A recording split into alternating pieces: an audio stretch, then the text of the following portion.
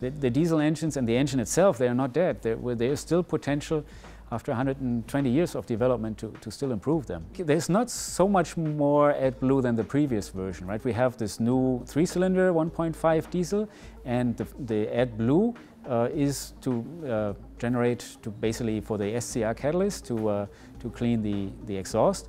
And the new engine already has much better engine out emissions. So the engine itself is cleaner, and then we have the after treatment, so that the AdBlue consumption, yes, it's an amount, but it's also easier to refill, and it's not significantly more than before. Still, the emissions are very low that come out of the tailpipe. On the diesel, we have a very widespread 9-speed automatic transmission. This is, as you can say, a conventional step gear transmission, but also with a lot of electronic controls to find the right gear, because with 9 gears you don't want to have more shifts. There's a good feedback from our sensors to the powertrain controller, where you know which kind of road load you have, how much energy you need for a certain speed.